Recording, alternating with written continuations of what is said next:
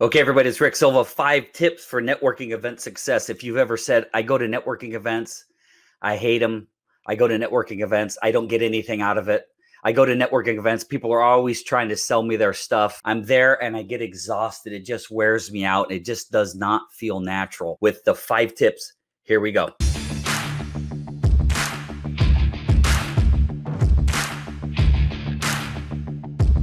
Tip number 1. You wear your name badge on the right side. This is why. Because at an event, now, what we're going to be doing for the time being is we're going to do a fist bump or an elbow.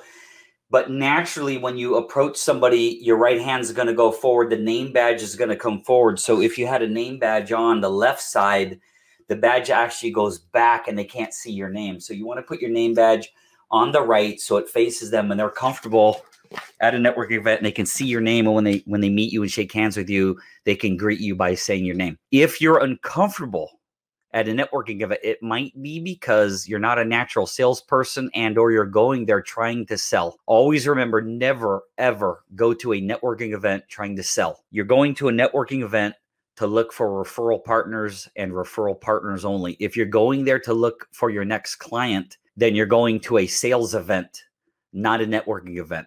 Selling is looking for clients. Networking is looking for referral partners. If you're going to a networking event looking for clients, then the next time you go, no one's going to want to talk to you because you are an uncomfortable salesperson trying to sell your stuff everywhere you go.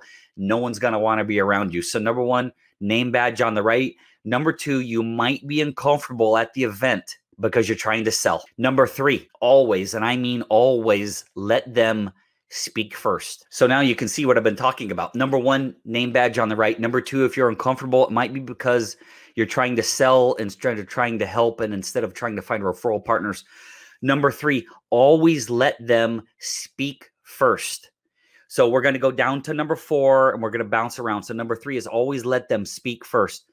That was number 3. Number 4, they say, hey, what do you do? So every networking event you've ever been to, that's 99.999% of the time, that's the question. You walk into somebody, go, hey, what do you do? Or they walk up to you and they say, what do you do? If somebody comes up to you and says, what do you do? Which is in that first blanket, number 4, I want you to look at number 3 and always let them speak first.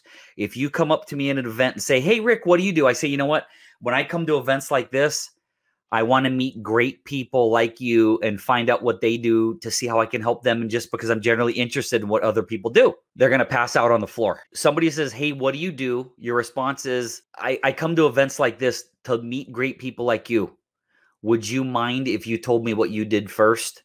So number 4, it says, they say, you say. They say, what do you do? You say, when I come to events like this, I'm looking to meet great people like you. Could you tell me what you do first? The reason you're doing that is because people don't care at an event when they first meet you. They don't really care. They ask you what you do for one reason. In their mind, they're going, boy, I hope this answer isn't very long because I really just want to tell him what I do. I really don't care what he does. I just care about myself. I want to tell him what I do. So what we do is we oblige. And when somebody says, hey, Rick, what do you do? I say, no. When I come here, I want to meet people like you. I'm more interested in you. Let's talk about you first. What do? You get them to speak. When they're done speaking, they're going to think you're the greatest communicator ever because you didn't talk. They're going to fall in love with you because you let them speak first. And then when it's your turn to speak, they are going to be listening. Now, you have to have a really good avatar and a really good elevator pitch. And I have programs on that on my One Referral Away website, One Referral Away. If you're interested in learning avatar from me, an elevator pitch, that's where you'd plug that in. The last one is called the halo effect. You're treated based on your appearance. You don't want to have anything too flashy or things jumping out or tape on your glasses or a mohawk. You want to look kind of muted a little bit. Like my watch face matches my shirt. Blue watch face, blue shirt, stuff kind of blends in. I don't have anything that really stands out. The halo effect is this. You don't want your auto mechanic wearing a 3-piece suit at a networking event. We don't want the financial planner wearing shorts and thongs. Thong shoes you wear on your feet. We want to dress the part of how we want to be treated as a professional networker. 5 tips for networking success. Name badge on the right.